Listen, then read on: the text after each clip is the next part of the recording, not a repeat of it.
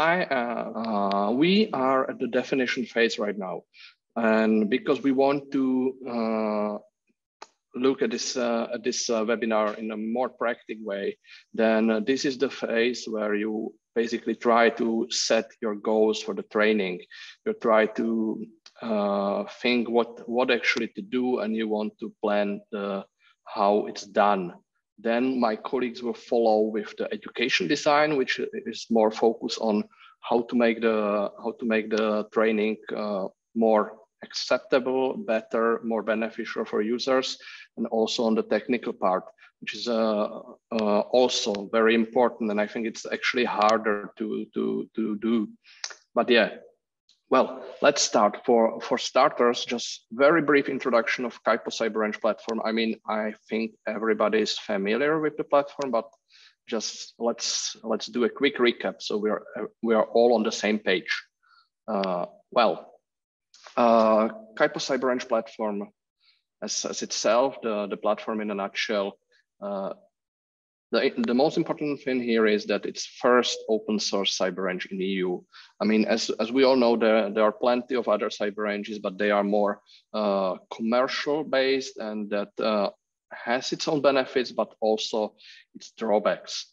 One of them is that there are issues with creating training and with sharing the training between the platforms, and that's basically the reason why we are here.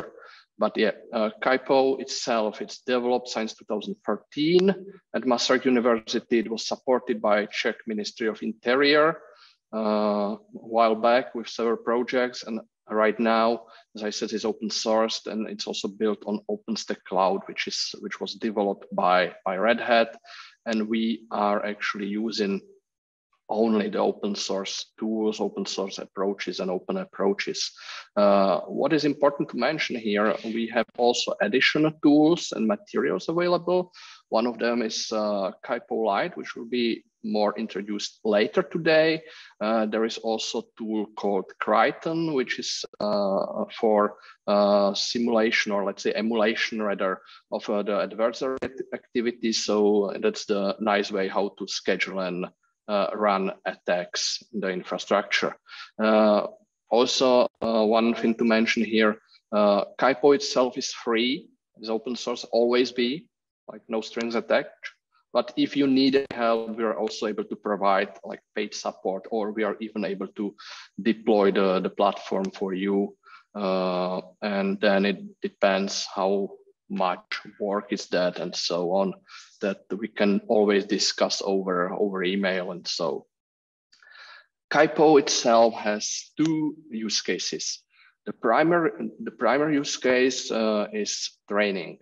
That means we are able to prepare hands-on events for red or blue team. So it means we can focus on attackers or defenders. We can also go through the mixed approach, but yeah.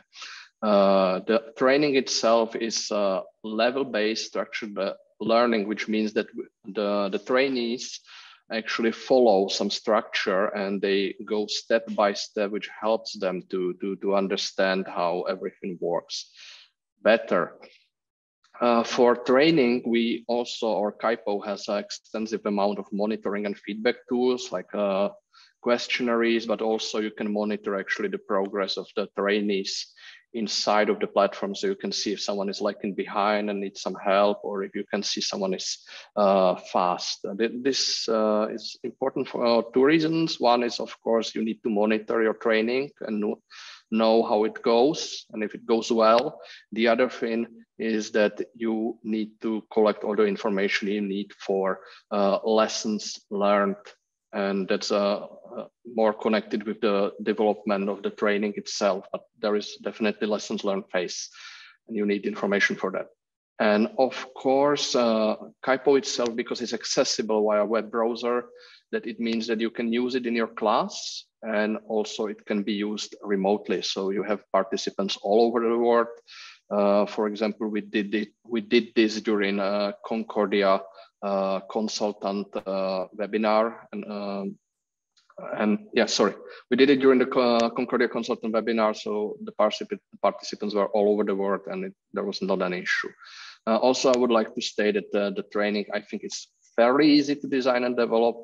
We will show you everything today. So I hope that we'll see a lot of training scenarios in the future.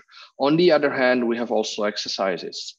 So cybersecurity exercise is, from our point of view, always technical red blue team exercise. That means you have a blue team, and which is mostly from the organization. So it's a cyber operation security team, or sorry, or CISR team, and basically they are defending the created infrastructure against our attackers.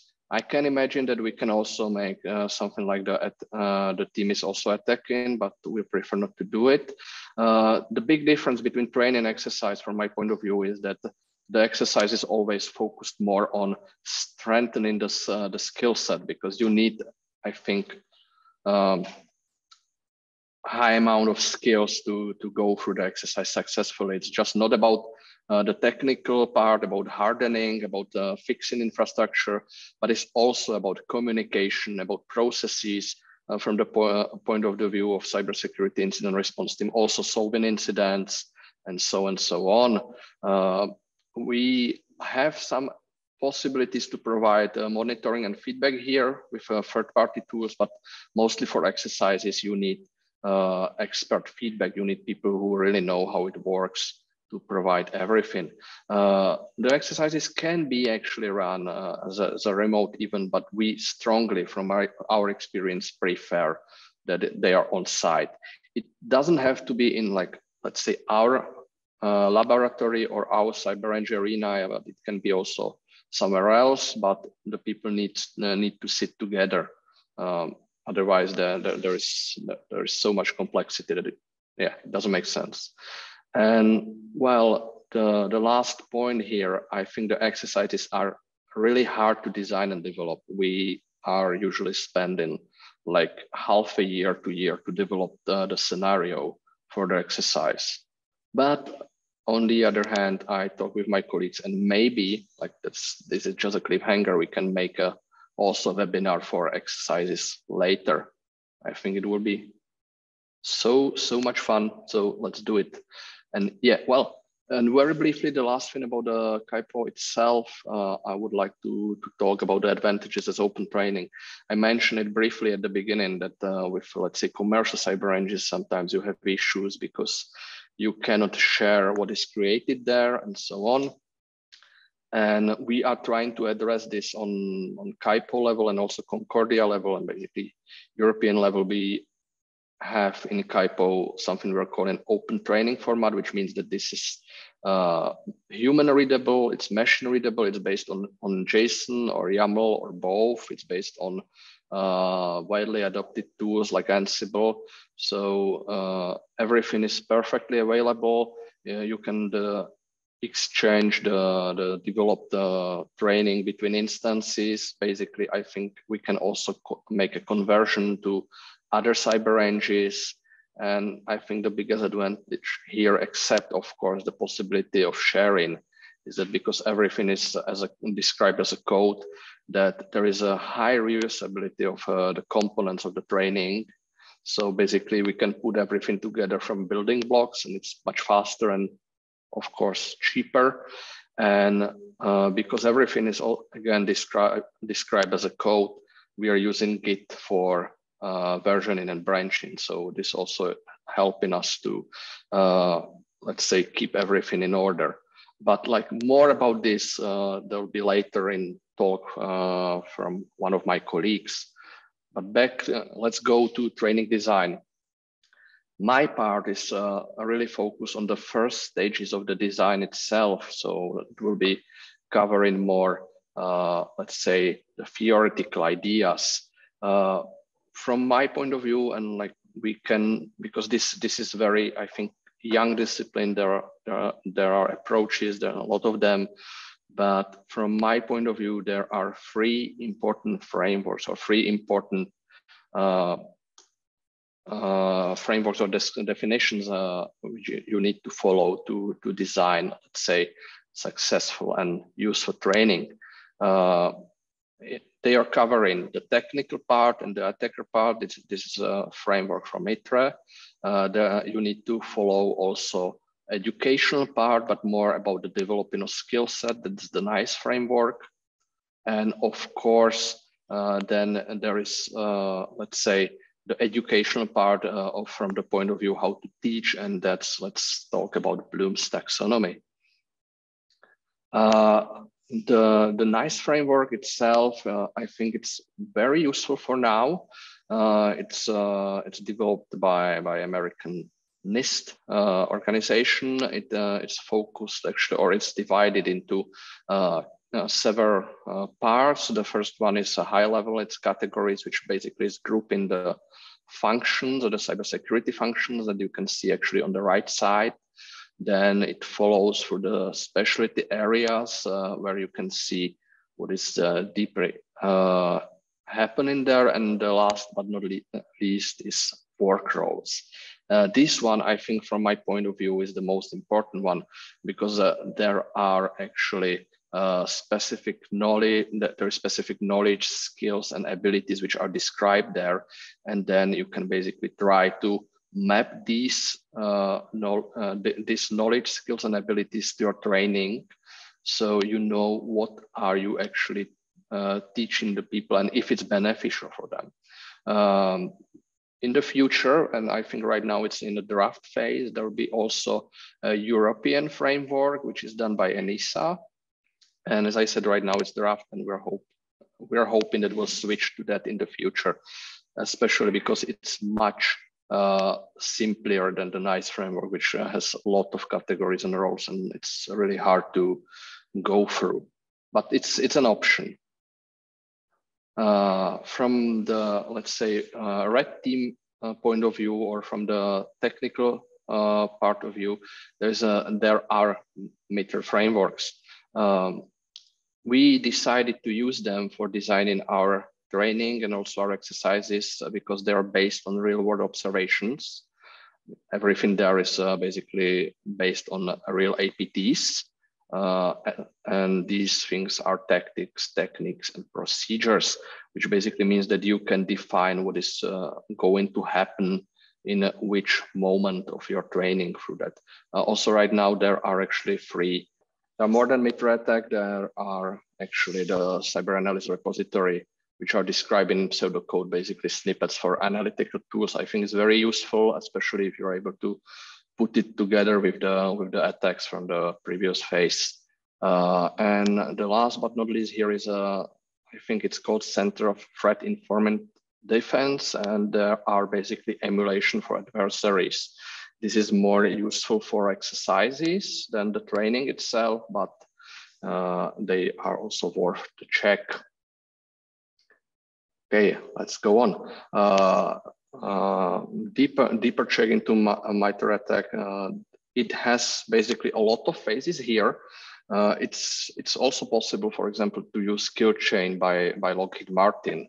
But the advantage here is that in the attack, you have basically all the techniques, let's say, bounded to some phase. So you can basically design the training around this. It's not necessary to use all the phases, as you will see a bit later in my example. And the last part here is the Bloom's taxonomy, which I think it's a good description, like at least for the beginning of the training development, because you need to actually aim to certain level here of the taxonomy and basically reach the appropriate level. So, for example, that you can teach the trainees in the way that they are able to use the information, or basically you can even teach them so well that they can create or develop something new. For example, at the Masaryk University, we're using KYPO for teaching students, and then they are later able to develop their own training. But let's move on. There is training design process. very briefly described, this process follows several simple steps. It can be also, you can also imagine this as a cycle, by the way. The first most important part is or at least from my point of view, is the analysis of needs, because someone needs to talk with, let's say, the customer. The customer can be internal or it can be external, but you need someone who has the idea that they need to get some training. And you, as a person who is developing the training, you need to ask the right question here. You need to define if it's the training for a blue team or red team. You need to decide who's the target group here or audience. You need to define the goals, or you need to talk with the person about goals, about how long the training should be, about the structure, and so on. And then you basically get all these you get all this information from the analytical phase, and you try to define all these things. It's more about really defining everything in a very high level way, so you can see or you can set some boundaries later for the development phase. The development phase itself, as the name says, it's about developing the scenario. Here it's dividing to the technical part and the educational part, hence our following talks. And this development, of course, should follow, again, any, let's say, cycle or any agile approach, because you need definitely more than one iteration from our experience to have everything fine-tuned and well. Then there is delivery phase, which will be also addressed later. This is about delivering the training to your trainees and about the best practices, what to do and what not to do during the training. And the last phase here is about lessons learned. I can really recommend to have a lessons learned meeting after every training you have done with your team, so you can realize what was wrong, what was right. Again, from, let's say, more exercise point of view, you can have this meeting also with the external customer, and you can collect you need to collect all the feedback here. And just let's proceed to the training example, which follows everything we talked about. And well, how to set your goals. This actually follows the scenario we developed recently for our students, and it's also part of KYPO platform as a demonstration scenario. And with this scenario, we basically want to demonstrate to students how to get a root on the machine, how the penetration testing works. And then basically it makes sense that this is more red team scenario. So it means it's offensive scenario, not defensive one. It's also very important to set the target group. Here we know it will be for students, and the students don't have actually any real knowledge of the topic here, which also tell us that we need to set this training as class-based. We need to attach some presentation with that, and from my rough estimation, it can be for 2 hours. Then if we move further about, let's say, having ideas for the scenario, we are trying every time to put everything in some real life story. Here, the story, or just the basic idea of the story, is that the student is a junior penetration tester and has a task to assess one of the company's server. This again is getting more interesting during exercises where you can follow, for example, some advanced persistent threat group, from example from the Masaryk framework. And basically, as you can see, you can or you should explain, in this case, students how penetration testing work, show them the tools, and the important part here, show them also write-ups so they know it's not all fun and games, but they also need to make reports. And the goals in more detail, what are we going to train them? on what is going to happen. Again, from NICE framework, we want to train their ability to identify the security issues based on the analysis of vulnerabilities and configuration data, which means that we are basically training them to be, let's say, the pen tester or the vulnerability analyst. And from the part of MITRE framework, we know that we don't want to use the whole chain here because it's too long and it doesn't make sense because it's just brief scenarios. So we use the reconnaissance part, and then we will be able to set up the initial access and escalate privileges. Like for the high level point of view, this is enough because we know what is supposed to happen. And the planning part then, which follows, and this is the design of the training. We definitely need it from educational point of view. We need study materials and presentation because the students don't know much about the topic right now. Again, my colleague will cover this deeper. And we also need to explain them how KYPO platform works. So for example, the part of the training will be the first page where is written what to do and what not to do. We want to also put level per every step because we again think it's an easier way to grasp the topic. So the first step we'll set up as a finding telnet on non-standard port because it's, let's say, a bit of obfuscation for the students. And later we'll teach them how to guess the password using the vocabulary attack with Hydra tool. And last level here will be escalation privileges through misconfiguration sudo. And yeah, and we also want to add some questions and some assessment and tests so we can reflect the hands-on part.